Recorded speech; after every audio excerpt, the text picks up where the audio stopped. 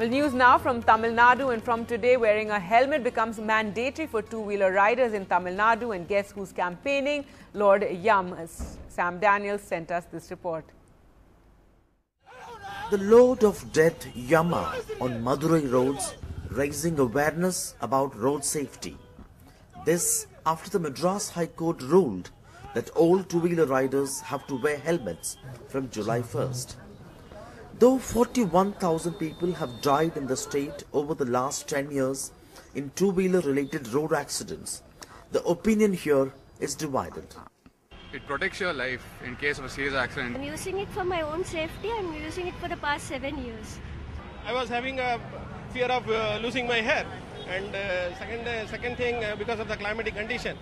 After the ruling, licenses of violators will be impounded. It will be returned only when the defaulters produce a receipt for purchasing a helmet, though repeat offenders face losing the license altogether. Just now I'm coming here, the police has been blocked me and they're collecting money from the itself. Helmet sellers, meanwhile, are making a killing. These queues resemble those outside theatres before a blockbuster release.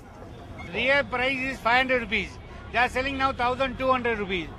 While a helmet could certainly be a lifesaver, often the police is accused of exploiting this to make extra bucks. And this could be a big challenge to the Tamil Nadu government to implement the court order.